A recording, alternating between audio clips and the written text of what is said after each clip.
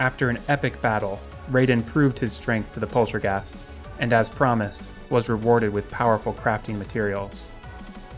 Although the most important reward was the conversation that they had after the skirmish. The Poltergast shared a lesson from his past about when he trusted and served an evil druid, which ultimately led to his long-term imprisonment in the dungeon. The Poltergast warned Raiden that he would either have to limit his power to ensure Supreme Calamitas never considers him a threat, or live with the fear of eventual betrayal if he was to grow more powerful than his master.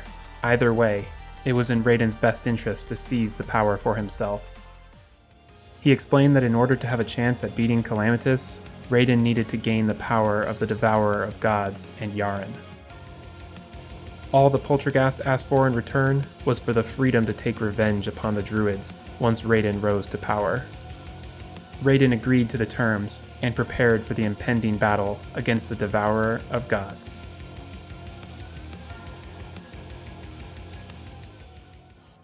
Welcome back. This is Ritto here with another Terraria Calamity Let's Play episode. We are playing as a rogue class and we are in death mode.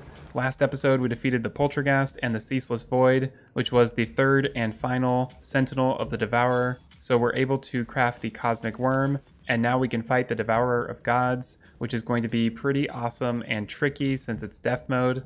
But before we do that, I want to do a couple things to prepare. The first thing I want to do is upgrade these super healing potions, and that's actually something we could have done when we first entered Post Moonlord, and all it requires are Unholy Essence and super healing potions, and it does 250 life instead of 200, which is pretty good. And one thing I did in between episodes was I went to the ocean to farm up Leviathan, and I also got a natural Duke Fishron spawn, so I wanted to go ahead and open up some of these and see if we get the community. It's not really required that we get the community at this point, but it would be nice to have, and I figured I'd give it a few attempts. Out of 11 bags, we didn't get it, but it is a 1% drop rate, so it does take quite a while to find the community, but we'll get it for sure later on in the playthrough. Although we did get a Leviathan mask, which looks pretty cool. It's like a little dragon face. One thing that I wanted to show is that we have an arena that goes all the way across our world. It's a sky bridge, and I used the Luiafk mod to craft that, which is super easy and super nice. You can just put a bridge all the way across your world. And the last thing I wanted to do before fighting the Devourer of Gods is to farm up the Dragon Folly. So let's head on over to the jungle. And the reason we're doing this is the Dragon Folly actually gives us a good mount that will help us run really quickly during the boss fight. So we can farm her up really easy at this point. It's quite an easy boss after we've defeated the Poltergast. And there we go, that's one clear. We got Senex's outfit, but we didn't get the summon, so I'll just keep on fighting this boss.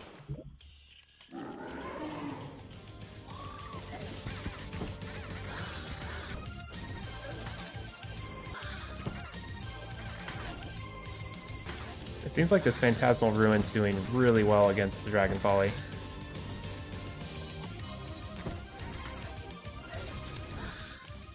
And there we go, that's the fourth and final summon, and there it is. It says it summons a monstrosity, and let's go ahead and take a look at what it does. So we've got a little Bumblebird mount, and it looks so cool. This can fly pretty well, but the best part about this is how quickly it can run. We're already up to 94 miles an hour, and that's kind of where it levels off. And if we fly, we can go about the same speed, go a little bit faster if we're moving up. But yeah, pretty dang cool. This mount is going to help a lot on the Devourer of Gods, I think. So now let's go ahead and place a tent at a good point. This is kind of like the center of our arena. And if you can see, I've cleared out these islands above us because those are just going to get in our way if we ever do need to get off the arena. And then I've got torches right here to notify us that we've gone too far to the left, because if we try to jump, we'll hit into that island. And lots of people have mentioned that this looks like a face. It's kind of got two faces. You've got these eyes and then the smiley face, and then you've got these kind of wonky eyes and the smiley face, and that's kind of like a nose. It almost looks like a frog maybe. And then we've got our planetoid over here, and I've got some torches right there to let me know that that's kind of the edge of that arena. And usually we don't need to have that far of an arena because we're switching directions every time the boss kind of circles us. So I think we're pretty much good to go for this fight. I've got the Blood Flare armor, the Seraph Tracers, Elysian Aegis, the Absorber, the Affliction, Vampiric Talisman, and I added the Destroyer emblem instead of the Deific Amulet, and that's just to get more damage. And then we've got the Heart of the Elements, and all of them are rolled to Menacing, and we've got a whole bunch of buffs. I've even included Tequila, Moscow Mule, and Tequila Sunrise, and those are going to help give us some added damage. So let's go ahead and start this up, and we can get on our little mount and see how this goes. Man, we're doing a lot of damage. Easy damage. Well, we almost died already. Okay, we gotta get used to this.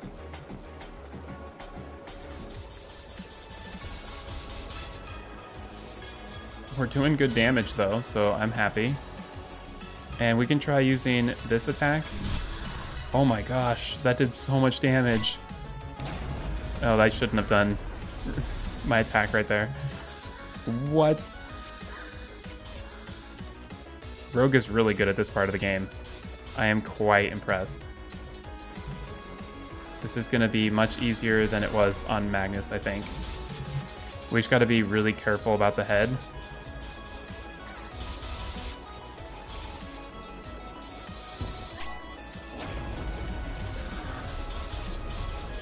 And we're almost done. Ooh, that was close.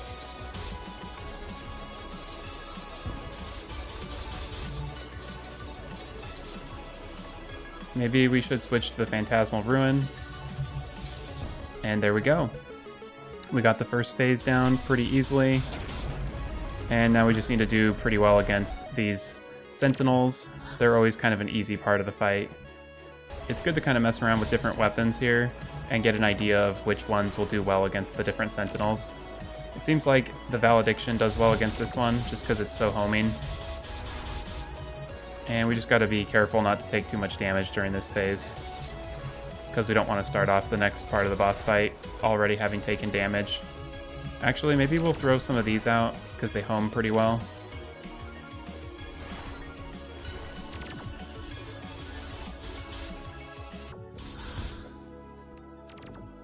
If we throw too many of those spears during that part of the fight, it can get pretty crazy. Okay, I think this is probably going to do well against this boss too. Yeah, that killed it really quickly.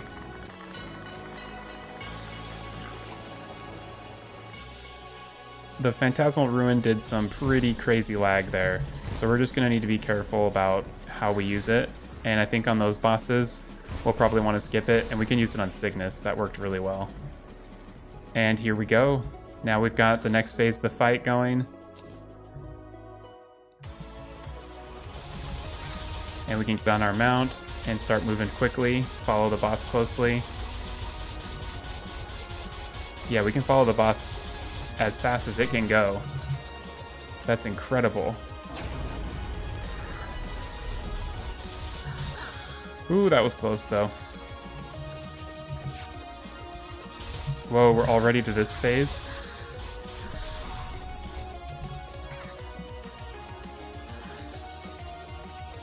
Okay, now we can just throw these and run as fast as we can. Oh my gosh.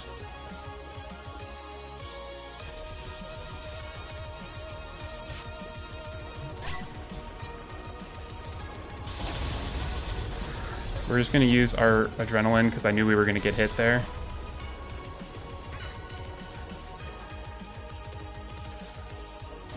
And I'm just going to use Rage and try to get around here.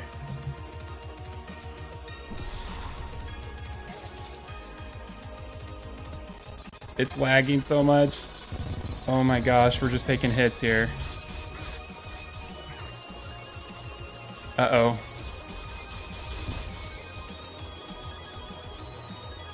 We gotta get in position here. Oh my gosh. Oh no, we're taking so many hits. No! Well, that was quite exciting. I can't believe our first try we got down to like 20%. I think we're gonna be just fine for this boss. So it looks like if we throw too many of our Phantasmal Runes, we will have an issue with the boss. Like, it'll start lagging too much. So once we start getting lag, we just switch back to Valediction and let the lag kind of leave and subside.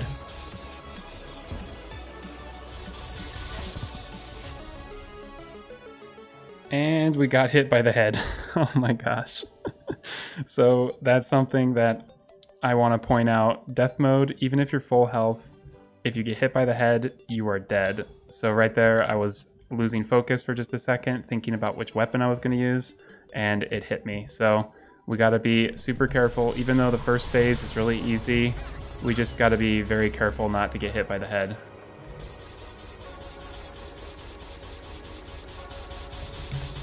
As I almost get hit by the head. My goodness.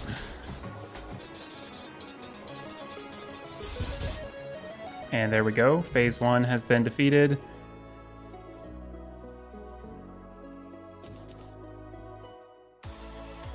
Oh my gosh, we don't have to do the other part of the fight anymore. That is like the biggest quality of life thing ever. Thank you, Calamity devs. That is the best thing. We can just fight the boss now. We don't have to worry about fighting the sentinels every time. That's seriously like the best. I really appreciate that.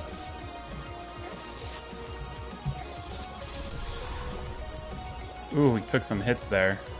That was rough. Yeah, we gotta be careful. Just the lasers are doing a ton of damage to us.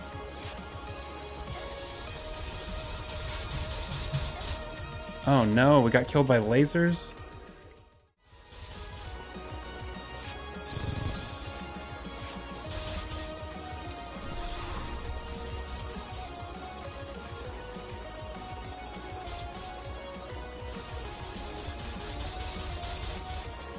Okay, well, at least we got past that. And I'm just gonna use it because we'll probably get hit by lasers.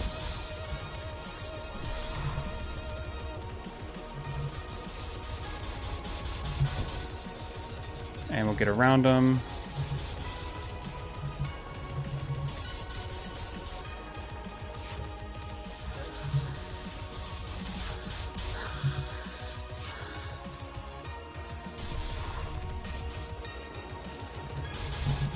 Ooh, we walked right into that. That wasn't good.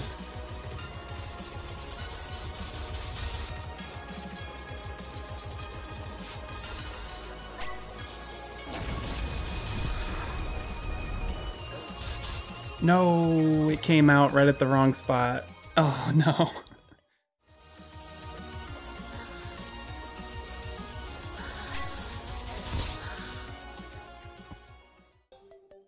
That was so close. I pressed the normality relocator like an instant too late. I could have sworn I had pressed it.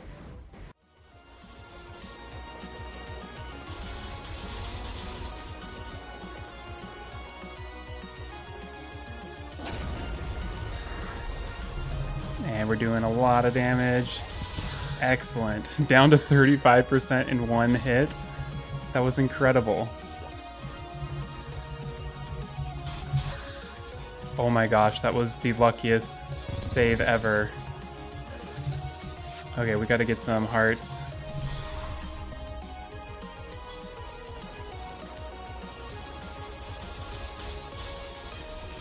Okay, now we throw some spears.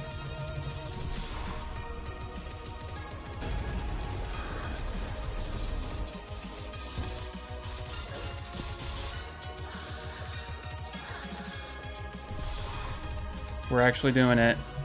We might get them. Just got to keep throwing these. We've got a Discord ready. I don't care about the lag. Gotta get them. There we go. We got them. We gotta have them. Oh my gosh, she was coming at us so fast. Oh my gosh, that was so scary. Oh man. We defeated the Devourer of Gods. And let's see what we got. We got the melee weapon. I thought we got the rogue one. We've got the nebulous core, we've got Cosmilite, and we've got this Death Hail staff. And of course we got the Devourer of God's lore. It boosts our true melee, but makes us take more damage. Honestly, with the Phantasmal Ruin, you can do such good damage, but the problem is it can lag so much. And so once when those 3 little worms spawn, that's when it got super laggy. Let's go back to base, and we can craft so much cool stuff now.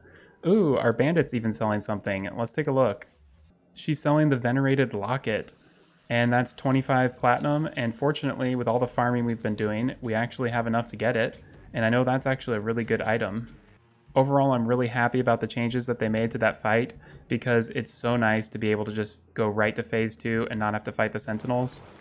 So I just put a bunch of our accessories into this crafting station, and now we can combine the Asgard's Valor and the Elysian Aegis with Cosmilite and form the Asgardian Aegis.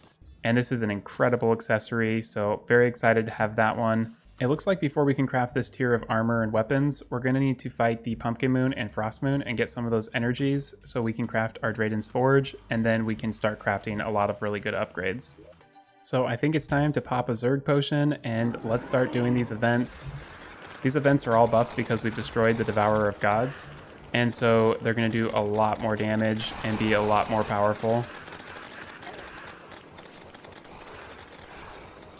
The Pumpkins are going to give us the most of this Nightmare Fuel, so I'm just going to focus on killing those guys, and then just slaying some of these enemies on the ground in between Pumpkins. Yeah, we're doing really well here with the extra damage we're getting from this Venerated Locket. What that does is basically summons a second one of your weapons that rains down from the sky. And one of the things I love about the Valediction is it's got like no lag, so it's really nice. And I'm going to go ahead and use a loot magnet because some people have recommended that I do that a little bit more often, because that ensures that we're not hitting the spawn limit of items on the ground, because you definitely don't want to do that during one of these events. And this is actually the first time we've done a Pumpkin Moon on the Raiden playthrough, because we actually didn't really need to do it in hard mode, so we kind of skipped this one. And I figured we would be doing this at this point in the game anyways, so I kind of saved it for now. And let's do another loot magnet. Grab all that stuff. Oops, taking hits. And let's just go ahead and use some rage and knock out some of these enemies pretty quickly here. It's always nice to just mess around with Pumpkin Moon and Frost Moons after doing the Devourer of Gods fight. So intense, and then this is just so simple. Well, from that event, we got 306 Nightmare Fuel, which is pretty good. So what I'm going to do is open our Fairy Merchant, quickly sell all of this other stuff that we don't need, and then we can start up another fight, and we can do the Frost Moon this time and get the rest of our energies that we need. So I just switched it tonight, and let's go ahead and pop a Zerg potion, and then we can use our Naughty Present and start this off. Just completely demolishing these enemies. This is so fun. Whoa, we already have one of the Ice Queens. We gotta be careful, they're really doing some damage. Oh no, we can't die on this. Okay, at least we got one. And I need to stay focused. And let's turn off Zerg. That'll probably help us. Okay, we got another Ice Queen. And hopefully we can get some hearts in the arena. Okay, here's some hearts over here. Excellent. Okay, let's do a loot magnet, grab everything, and let's see how many endothermic energies we've got. We've got 95.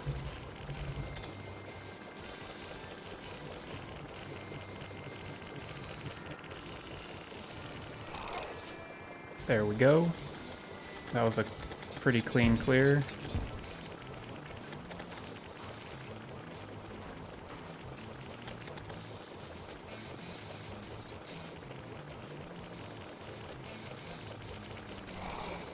And that's another one. I think we're probably good now. We've definitely killed enough of these enemies. So to craft the Draedon's Forge, we just need to have a hard mode forge, hard mode anvil, the Ancient Manipulator, Luminite, Cosmilite, 20 Nightmare Fuel, and 20 Endothermic Energy. And there we go, the Draedon's Forge. So the first thing I want to do is craft the sponge. So in order to craft the sponge, we need this Ascendant Spirit Essence, which is the combination of Phantoplasm, Nightmare Fuel, and Endothermic Energy. And here it is. So let's craft a whole bunch of these. Maybe like 15. That's probably good. So now we should be able to do the sponge. Excellent. And the sponge combines the ambrosial ample and the absorber and basically creates one of the best tank items in the game. And then we can also do the Rampart of Deities, which is the combination of the Frigid Bulwark and the Deific Amulet. Now let's go ahead and buy a Devourer of Gods treasure bag because we are actually all out of Cosmilite. So now it looks like we can actually craft about 5 different weapons. So let's go ahead and start crafting a few of these. So first let's do the Galaxy Smasher. And it's just the upgrade to the Stellar Contempt. So let's craft that. And it got rolled as flimsy, nice. And then we can do the Executioner's Blade. That's just basically Cosmilite and Nightmare Fuel. And we can craft the Hypothermia. That's just Cosmilite, Endothermic Energy, and Ruinous Souls. And we can also craft the Penumbra, which is just Cosmilite, Nightmare Fuel, and Ruinous Souls. And the last weapon I think we can craft right now is the God's Paranoia. So that's just a couple Cosmilite, Spiky Balls, and Ascendant Spirit Essence. So I've re-rolled some of these weapons, and let's go ahead and see what they can do. We've got the Galaxy Smasher right here, which does some pretty good damage. We're doing like 50,000, 60,000. And then we've got the Penumbra. So this weapon's original particle doesn't home, but it explodes into a homing particle. But if we're doing direct hits, we can do like 49, 50,000 damage. Pretty powerful. So let's go ahead and try the Hypothermia. This is pretty awesome. This is like the Crystal Shard spell for the Mage class, but it does like 50,000 damage. And we got the Executioner Blade. Now this looks really awesome. It homes in and shoots very rapidly. And then we have God's Paranoia, and that just basically throws a particle that latches onto the boss. Pretty sweet. And then it disappears after a little bit, and this can stack up to 10. So we definitely need to get a full stack of 10 of these because I have a feeling it'll be pretty dang good. Well, I think that's a good place to end this episode. We've defeated the Devourer of Gods, and we've got some new weapons, we've got some new accessories, new crafting station, all sorts of good stuff. And next episode, we can defeat the Devourer of Gods again just to try it out with our new weapons and stuff, and farm up a little bit more Cosmilite. And then next episode, we can even fight the Old Duke, which will be really fun, and we can prepare for our Yaren fight. So lots of good stuff coming up. Be sure to like and subscribe if you're enjoying this series. Thanks again for watching, and I'll see you next time.